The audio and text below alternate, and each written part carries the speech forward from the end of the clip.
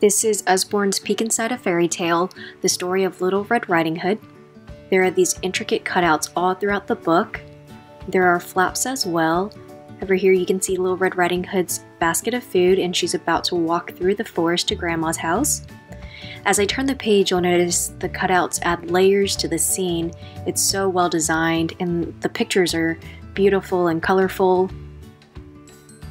Right here's Grandma's house, and that's a flap. When I turn it, you see the inside of her house, and Little Red Riding Hood has just arrived.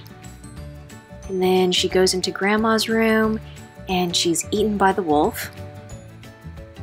And this is kind of silly. The wolf's belly is a flap, and you can look inside of it.